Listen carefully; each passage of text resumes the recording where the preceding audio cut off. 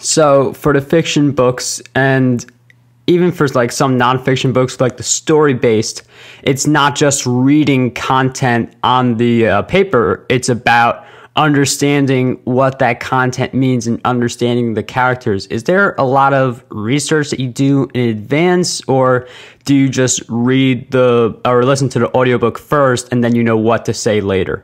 Well, you read the book first, obviously. That is critical. And I take notes because I want to know if the character has a Boston accent, or the character has an Irish accent, or it's a cowboy, or, what type of voice it's going to be for each character.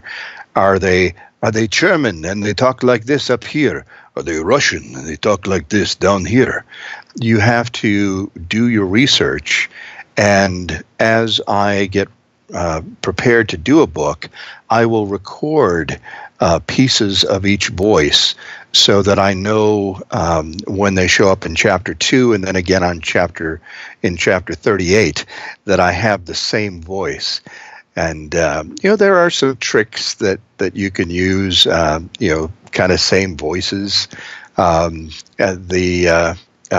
common voice I have that I use almost every book is what I call my wizard voice, where it's based on Harry Potter.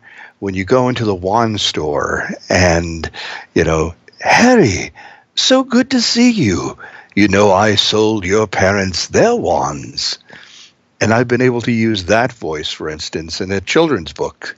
Once upon a time, there was a fairy who had but one tooth. And I've also used the same voice and kind of twisted it for a horror story I did called The Incurables, where it was, I'm Dr. Walter Freeman, and I perform lobotomies. Don't worry, I use a hammer and ice pick, but there's hardly any pain at all.